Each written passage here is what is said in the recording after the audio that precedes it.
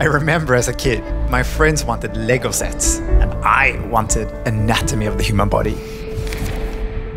My curiosity has given me many passions. My work is among them. I think it's about having the guts to fail, to take things step by step, trying, failing, and trying again until you know what works. This place definitely provides that opportunity. In my job, you can be involved in 20 different projects in a year, which is really exciting. I'm involved in essentially all of the activities that go on in AstraZeneca that require protein reagents. My work is very much focused at the beginning of the drug discovery process.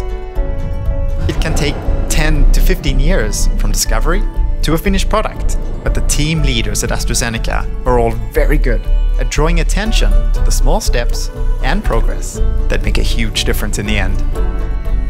This kind of acknowledgement and feedback really makes me feel important, and I think I speak for my entire team when I say it's also something that binds us stronger together. I really do believe we are creating a positive change for a higher purpose. My name is Bradley Peter, and I'm proud to be a part of the Discovery Sciences team at AstraZeneca.